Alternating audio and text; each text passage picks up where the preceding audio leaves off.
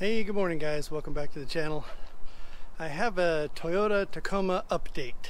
Had a buyer for it and I was having a real hard time letting it go because I'm taking a loss basically. And I really love the truck.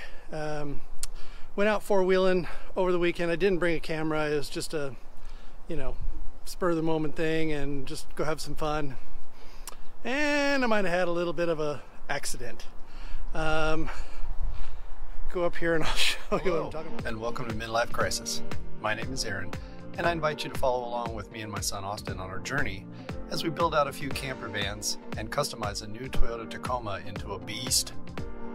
Then later in the year, we'll head out to Southeast Asia to ride a couple of adventure bikes through multiple countries, sharing the amazing experience with our viewers and ending our tour in Thailand.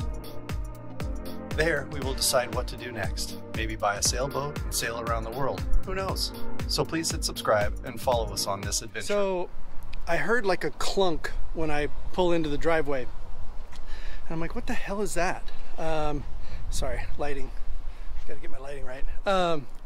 And I kind of like left it alone for a little bit, thinking, it's just a four-wheel lift thing and whatever. So then I go take a look, and here's what I found first. I'm gonna turn my light on so you can see underneath here real well. So here's what I thought it was first. I don't know if you can see this, but the bushing has come out of the old Man Emu lift. You can see I have separation right here between the bushing and the post. That's not supposed to happen. So that's what I thought it was first. And then when I took it in to Toyota to see if they could take this out and replace the bushing, by the way, Old Man Emu, we emailed them on Thursday. I sent them a copy of my, let's get the lighting right, sent them a copy of my purchase from Modify, and they got back to me on Monday morning and said, hey, we're sending you out a new set of bushings right now. You should have them in a few days. And I just got notice from FedEx they'll be here tomorrow. So what is that? That'll be 5 days. 5 days they had the parts to me after hitting their warranty service. So shout out to Old Man Emu for hitting me up, or ARB actually. I think they're out of Oregon or Washington. Anyway, so I had my mechanic guy look at it because Toyota won't work on it after we've modified it and they didn't do it. Get the lighting better. So I take it into Barry, my mechanic guy, and Barry goes, hey, oh geez, that got real worse. He goes, hey, did you notice this under here? And I go, oh, fudge. And I go, that's gonna run a few bucks, isn't it? And he goes, oh yeah. So apparently when we went off-roading, I'm gonna crawl underneath the vehicle here so you can see this. I know I slipped down a rock and heard a large clank, but I don't know if you're gonna be able to see this. But you see right here, I tore through the boot and the drive shaft is broken. I literally broke my damn drive shaft. I don't know if you can see that in there. I'm trying to get you up in there. So, in any case, oh, greasy again. I got under there before and it literally will move, and that's what was clanking. So, where did I go? Oh, back to, what is it, Mountain Terrain, I think is the name of the website. That's where I bought a lot of my off-road accessories. And here we go. So this thing, not very expensive. It's fully contained, everything is sealed. So it's already greased. It's already got the rubber boots on it, ready to go. This was $149. With tax, shipping, and all that crap, it came out to like $165-ish. I'm not going to take it out of the bag because there is grease in there and I don't want it to get greasy in my truck or in the box. But yeah, so 150 bucks to replace that if you wanted to replace both of them. By the way, this is a little bit beefier than stock. It is an OEM, but they claim it is a little bit stronger than the stock version, which apparently I need. But you can buy two of these for 250 bucks. One of them is 150 bucks. So you get a nice little savings if you buy both of them at the same time. Anyway, so I got that, and then I have the bushings. They'll be here tomorrow. So we'll go ahead and get that all fixed up. I'll show you when we take it over to Barry what he has to do.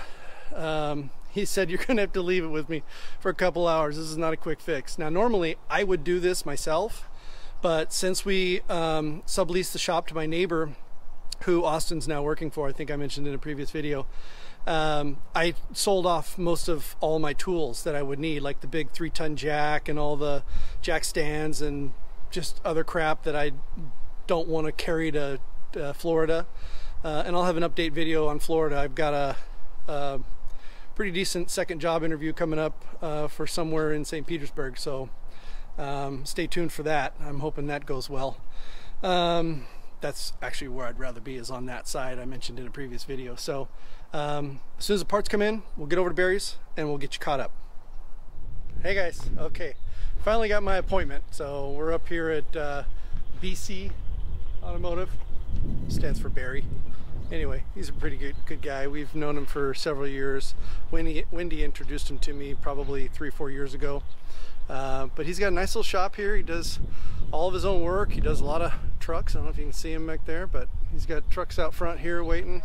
But we're going to drop it off. We're not going to do any filming today. He's going to take care of it first thing in the morning when it's nice and cool, and then we'll be back to pick it up tomorrow. You probably ask yourself, why didn't you take it to Toyota? Well, Toyota told me to pound sand. Because we did the modified lift and everything aftermarket, they didn't want to touch it. Whatever. So that's why we're bringing it to Barry. Cheaper labor anyway, by the way. Once again, we're replacing the passenger side drive line, drive shaft. We broke that. Oops. And the bushings, which came in super fast from ARB, the bushings to the upper control arm, and he's going to swap those out real quick. So yeah, probably was 2 hours of work, $100 an hour, no big deal. Anyway, we'll get back to you when it's all done. Hey guys, welcome back. Okay, so we got the truck home, and the labor was about $240 to replace all that and fix the upper control arm. Apparently what had happened in the upper control arm is that there was a sleeve missing. So either I must have lost it when installing it, or it didn't come with one, which I probably lost it. I didn't even realize it. So pay attention to those things, because it slipped right out. He said when he took it out of the bag, the bushings to put in there, that they fell right out. So somehow I must have lost one of them. I don't know how, but we'll go with idiot. Anyway, so they're all back to normal. As you can see now, up in here, the bushing is not up and over this joint there, and it looks right on that side as well. Down below, you can see our drive line is nice and it's kind of hard to get the camera in there, but you can see the drive line's all nice and installed. Now I got to go clean all this crap off that came out of that boot. So anyway, back in. That mistake cost me $165 for, no, $160 for the drive line. They were $149 plus shipping and tax and all that.